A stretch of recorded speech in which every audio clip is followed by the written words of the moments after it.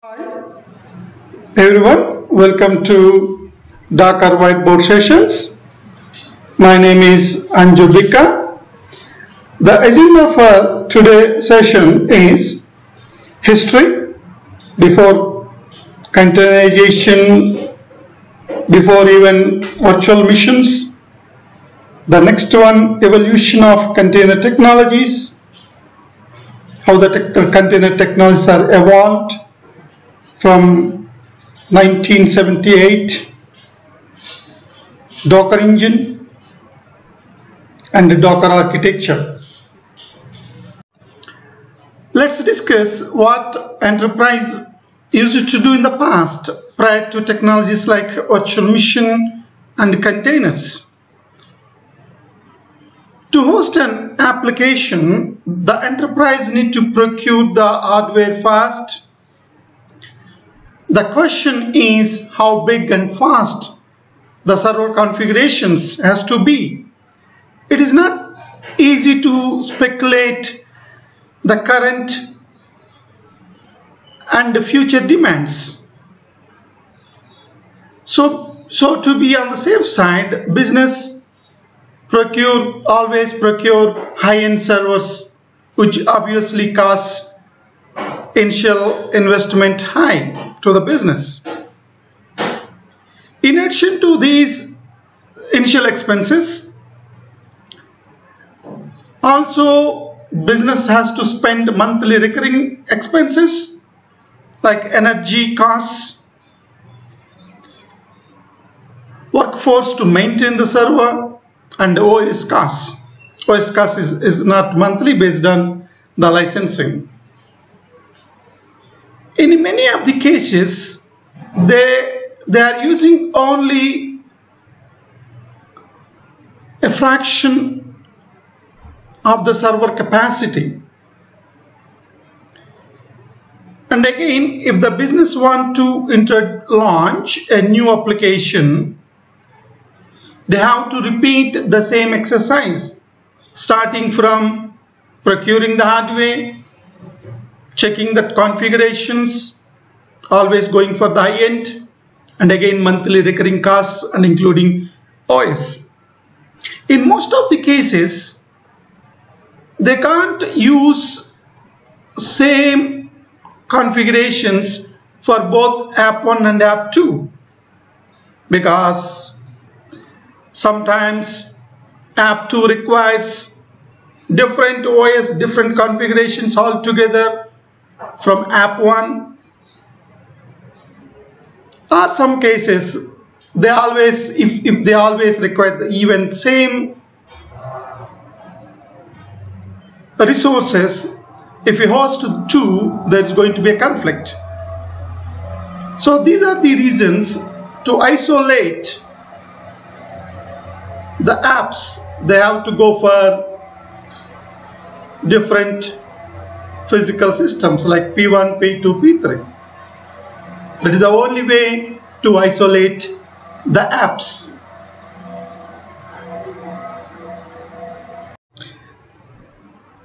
After the introduction of VMs, business expenses towards hardware reduced a lot.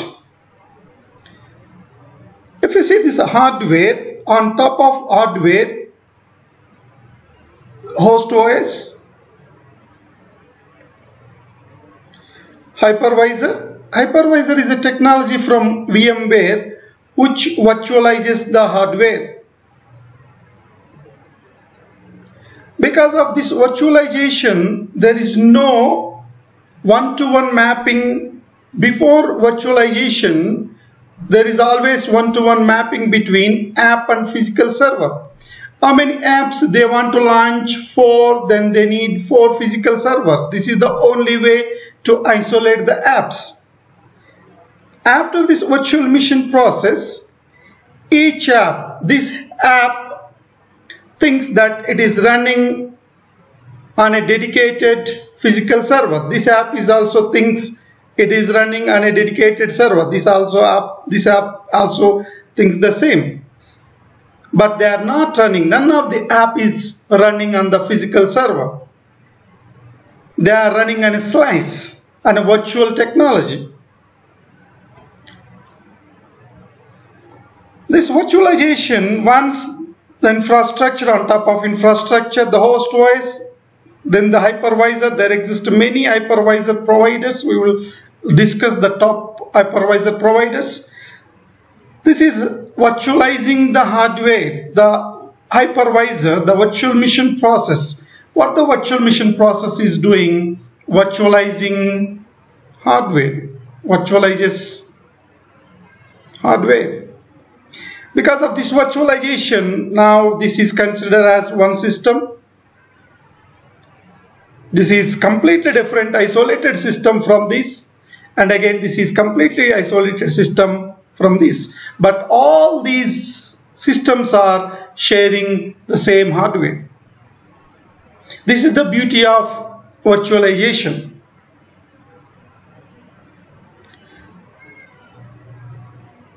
What are the downsides of this one?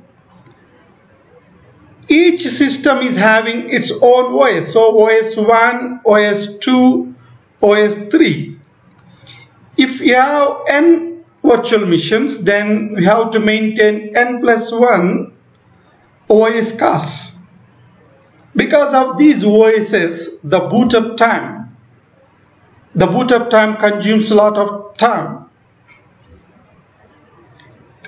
And again, licensing costs, you have to go for n plus 1 OS licensing costs. Admin time to keep all these OSs up to date. And the portability issues. The portability issues, when we consider the dev, QA, prod environments, when we are moving the app from one environment to another environment, in the virtualization, there is no guarantee. And again, the issues with the CI and CD, we will elaborate these issues in the upcoming sessions. Docker container technology. The Docker container technology is very popular in DevOps community. There are so many reasons why Docker container technology is popular among the DevOps community. One of the main reasons is of portability.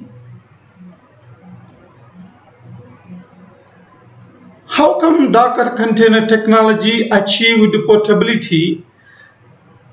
Let's discuss, before to discuss that, let's discuss the same concept of Java. Java also so popular because of portability. When we discuss in Java, how Java is achieved portability, let's discuss when we have the hardware, either the virtual machine or the physical hardware. On top of that, then we are going to install the operating system. The operating system, either you can go for Windows, Linux, or any operating system. Based on that operating system, you have to get appropriate JVM distribution. This is very important to note. Whenever, if you have the Windows, you have to get the Windows distribution. Linux distribution. Linux distribution of JVM is not going to work for Windows, and vice versa, the same thing. Whenever the JVM is installed, on top of that, then you can run any Java application. Any Java application. The concept of Java is compile once and run anyway. How come this is achieved? Because of the JVM. Because of the JVM, it is not depending on the operating system. Once you have appropriate JVM is installed on the OS, you're ready to go. You can run. The same concept is applicable here. Whenever you have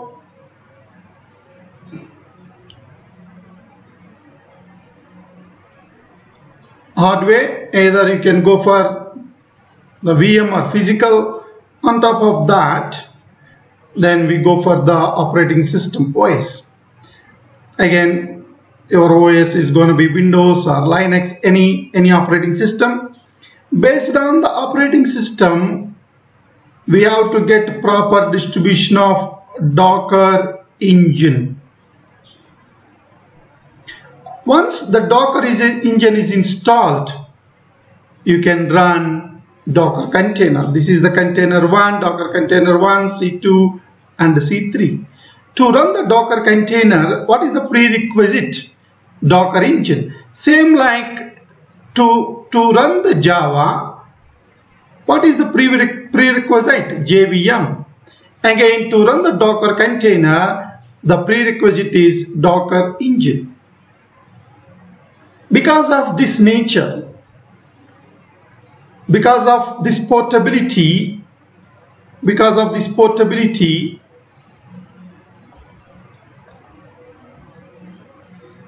the Docker container technologies is very popular among DevOps community. And one more similar comparison between these two, quite interestingly, when in Java, when we say there is a concept called class, there is one more is called object, and again we already discussed JVM. So in class, in Java terminology, this is called a template. Once you have the template, you can create any number of objects by using the template. So to create objects, first you have to define the template first. Then you can create any number of objects. So you are not going to be modified the template until unless if the requirements are changed. If the requirements are changed, then you are going to modify the templates, then you are getting a different type of objects. But though that is what the main thing to be noted here, class, object, template. From the class template, the objects are created, any number of objects. Once you have one class template, you can create n number of objects. Those objects we are going to run on top of JVM.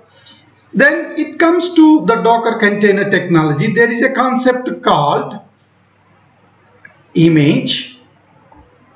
There is another concept called container and engine. So the engine you can relate with the JVM, is runtime. So the container you can relate with the object.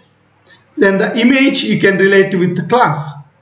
Means the image is a template. Once you have the template is defined, you can create any number of containers. These are going to run on top of Docker engine. Let's discuss the differences between virtual machine technology and the container technology. Whenever you have the infrastructure layer, this is host operating system, hypervisor. What is hypervisor is doing? It is virtualizing. It is virtualizing the hardware layer. The hardware layer is virtualized, sliced. That is the reason now, because of that virtualization, you are creating 3 different isolated environments. These are called VMs. Each VM is completely isolated from each other. Means virtual machine technology is virtualizing the hardware layer. When it comes to the container technology, this is the infrastructure layer. Then we can consider, this is the host operating system layer. Here there is no concept of the guest OS. This container technology is virtualizing this layer.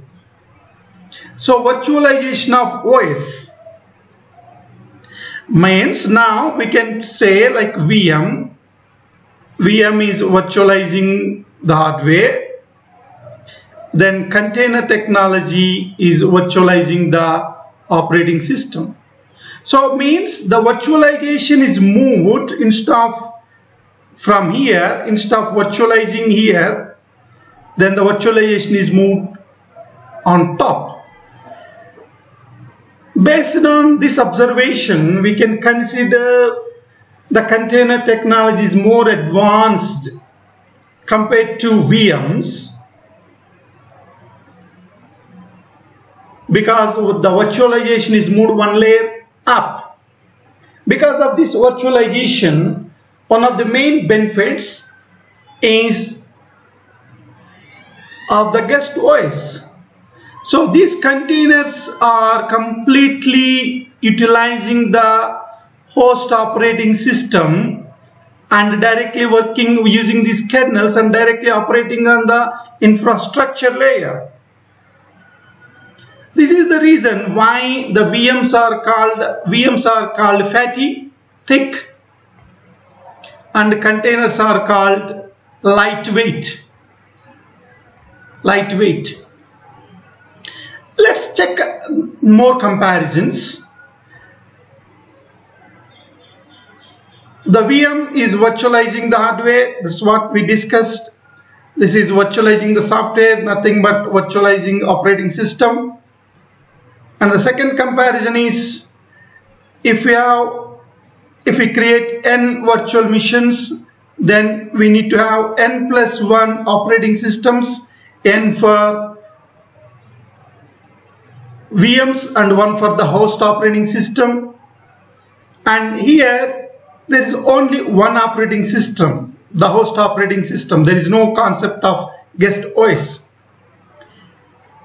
Again, here the licensing costs for host and guest. Here only the licensing cost for the host OS. The VM OS boot up consumes a lot of time.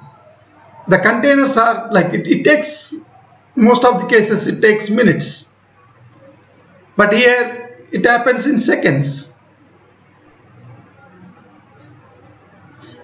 Again, here there is a portability issue. Here they are portable because of Docker engine. These are not going to work. There are many DevOps issues. Here it perfectly fits in DevOps. The reason now we can consider in the real time it works like this. First, developers are going to use the dev environment, then they move that into the QA for the quality. Once the quality is happy, signed off, they are going to move into prod. Then whenever if we go to the old traditional approach, VM1, this is VM2, we go for the VM3, we can't guarantee of whenever we are moving from here to here, from VM1 to VM2 or VM2 to VM3, there is no guarantee that the application is going to run smoothly without any issues. Definitely we gonna, and there is a possibility, not definitely, there is a possibility that we will encounter the issues. Where it comes to in the dev, if you have a container, whenever we are moving container from dev to QA, QA to prod, there is no 1%, there is no issues, because completely they are going to run without any issues, with smooth, because the reason of Docker engine. The Docker engine is making smooth transition from dev to QA, QA to prod. Let's discuss container technology evolution, which was started in 1979. In 1979, Unix-based container technology was introduced, named as chroot, isolating disk space of each process from the rest of the system. Later, this chroot was added to BSD in 1982. In 2000, free BSD jails was introduced. Jail is a mechanism of isolating process. This is similar to chroot, but including additional process sandboxing features like file system isolation, users, and networking isolations. In 2001, another jail mechanism was introduced, which is named as Linux vServer. Here the partition is called security context. In 2004, this is one of the milestone here because Solaris containers are first time introduced for x86 and Spark systems. These Solaris containers are called zones, like zone 1, zone 2, zone 3. These zones are completely isolated systems. We can run multiple zones within a single operating system. In 2005, similar to Solaris zones, OpenVZ was introduced. This is making use of Linux kernels. In 2006, process containers are introduced. Later, they renamed to control groups. At Google, for limiting and isolating resource usage. In 2008, this is the major milestone in the container history. The first time, most complete implementation of Linux Container Manager was introduced, and this is standard for a basis for the journey, for the container journey. Many containers are emerged based on this LXC. We will discuss that. Warden is also introduced by Cloud Foundry.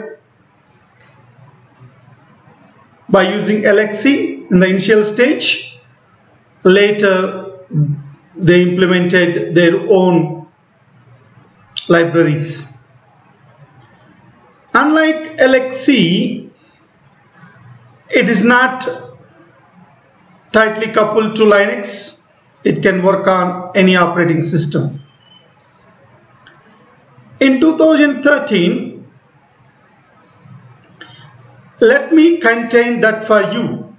This is the container. It is an open source version of Google's container stack, which provides Linux application containers. Introduced. Later they stopped the further development and they decided to contribute core IMCTFY concepts and abstraction to libcontainer. In 2013, this is another major milestone in the container history.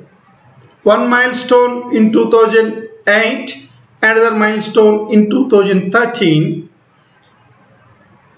This was developed as an internal project at platform as a service company called .cloud. Later they renamed to Docker. So Docker also used LXC in the initial stage. Later they replaced with the libcontainer. Unlike other containers, Docker introduced entire ecosystem for managing containers. This is very important to note. Because of this one, not only because of this one, because of a rich API, easy of use. There are many factors. We will discuss more about these in the upcoming sessions. Docker is very popular among DevOps community. In 2014, similar to Docker initiative, Rocket was introduced by CoreOS for fixing some of the drawbacks they found within the Docker. In 2016, Microsoft, they added their container support to Microsoft Windows application, Windows servers OS, Windows Server OS in 2015, and they released in 2016. Because of this one, the Docker would be able to run containers on Windows natively. Let's dive into Docker Ocean. We will begin with the installation.